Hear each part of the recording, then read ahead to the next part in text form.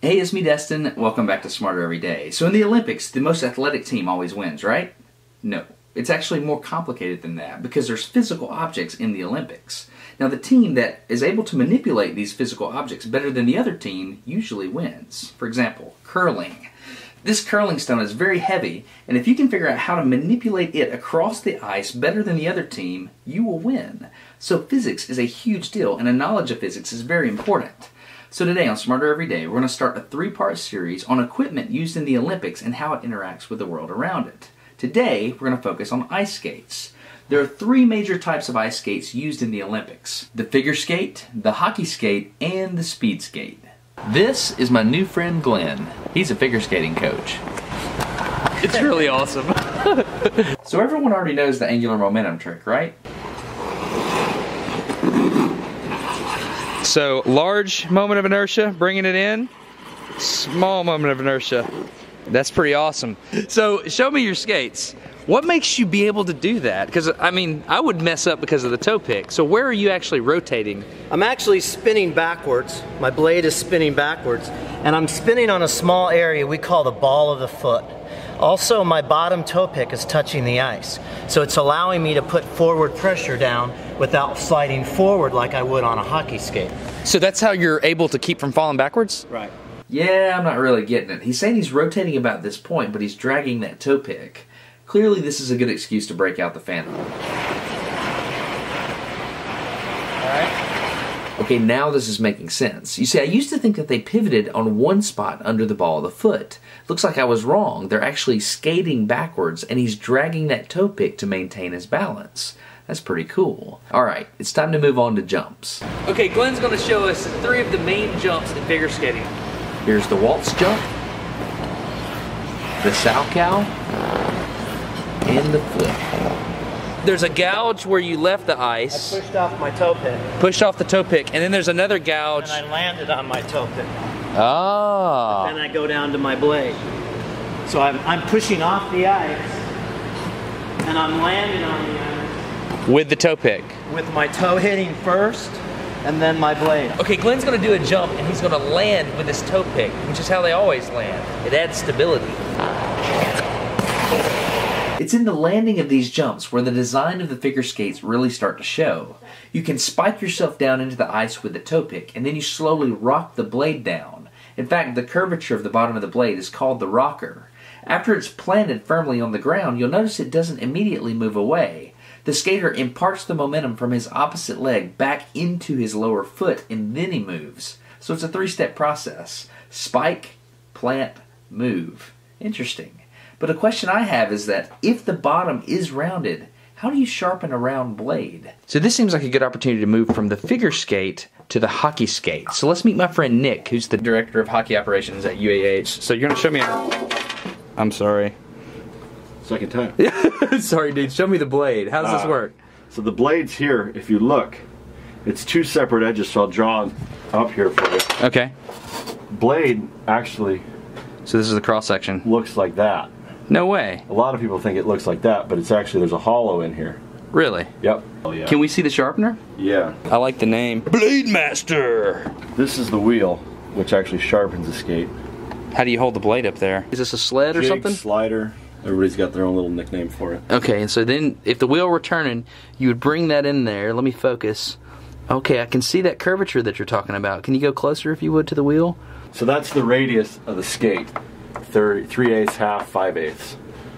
I'm not sure I understand. You're saying this hollow right here. Yeah, some of them will look like that. Some of them will look like that. Some of them will look like that. This is completely eye-opening to me. I had no idea that ice skates had 2 different working edges. So why would a player prefer a deeper hollow versus a shallower one? Well, think about it. If you have a shallow hollow, you're able to sit on top of the ice and glide very easily, so this is very good for speed. But if you have a deep hollow, your points are going to cut down into the ice and plow, so you'll go a lot slower. However, you'll get much better grip. And if there's one thing a hockey player needs, it's good grip. Have you ever seen them stop and change directions?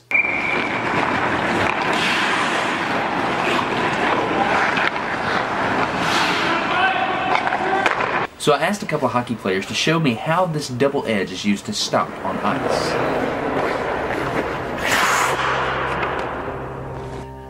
Behold, The awesomeness of physics.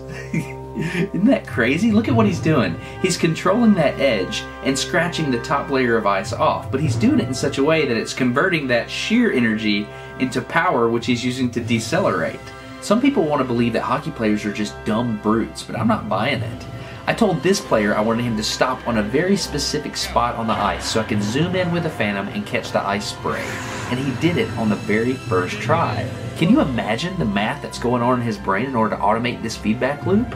He's constantly sensing his deceleration, and somehow his brain's converting that information to signals to control the angle of his skates and feather the exact amount of ice that he's shearing off. To complicate matters, he's got ice in between him and his target, and he has to anticipate the total amount of impulse left in that ice so he can stop exactly where he wants to. Let's ask him to see if he can explain exactly what he's doing, because I'm pretty sure hockey players are physics geniuses. You gotta take your glove off, man. Ben, thank you very much. Do you have any, like, if you had to say anything about that hockey stop, how exactly do you do it? Are you? Well, you're just trying to find a balance, because you have there's two edges of the skate blade. So you want to find that inside edge. You know, if you get over the top with your outside edge, you go over. You're trying to find that edge on the ice and just shave a fine miss. Just the inside edge. So like a noob, somebody that's just learning how to do that, would they just chatter across the ice? Yeah, absolutely. I mean, I started playing when I was like 3 years old, so maybe by the time I was like 6, I could stop. Yeah. You know? So a couple of years, but like... Did you just hit that puck without looking? Yeah. He just hit a puck and you hit it without looking. And that's Yep, I'm right. They're geniuses. So if we want grip for a hockey blade, we don't want it for a speed skate, right? Which might explain why speed skaters are always falling. This was counterintuitive to me, but the bottom of a speed skate isn't pointy. It's actually a flat, sharp 90-degree angle. To see speed skaters in action, let's go to the Pettit National Ice Center in Milwaukee and check out the U.S. Junior Long Track Championships. Okay, look at how the skater starts off the line. You see that open stance? They do this because ice skate friction is asymmetrical. They glide easily going forward, but they dig in on the sides. So to propel themselves, skaters have to push off the sides of the blade. The larger this angle alpha is, the harder they can push. That's why they line up with their foot at almost a 90-degree angle to the direction of skating. Speed skates are flat, which means each individual stride has to be perfectly level when the foot hits the ice. This can be a problem because when you extend your ankle, the blade tries to come up off the ice. The solution to this is called a clap skate. Clap skates allow a long track skater to keep their blade on the ice longer into the stride. I'll let Adam explain. The clap starts to come out like this. Once they pick their skate up, it just kind of flies back like that. And so that extra push that makes the clap gives you a lot more contact on the ice. And so you can get a lot more power.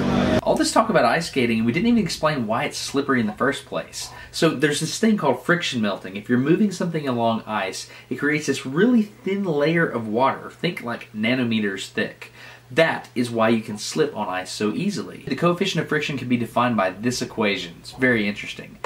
Okay, a couple more things you might be interested in. Number one, we've been making infographics of all these winter sports. You can go download those and share them with whoever you like. Also, I'd like to thank the sponsor that lets me do crazy things like try to explain sports I don't really understand. So that's audible.com. You can support Smarter Every Day by going to audible.com/smarter, get a free audiobook, whatever you want. They've got thousands of titles. I used Audible before they asked to be a sponsor for Smarter Every Day, so I'm more than happy to suggest that to you. Audible.com/smarter. Smarter Every Day will get credit, and that'll help us move forward to more crazy stuff like this. Speaking of more crazy stuff like this, if you would like to see more videos on Winter Olympic sports, the next couple of videos, I'm going to try to get them out pretty quick. Or things like curling and other stuff like that. It's pretty cool. Anyway, support our sponsor, audible.com/smarter, and if you think we've earned your subscription, consider that, please. I'm Destin. You get smarter every day. Thanks for listening to me. I appreciate that. Have a good one.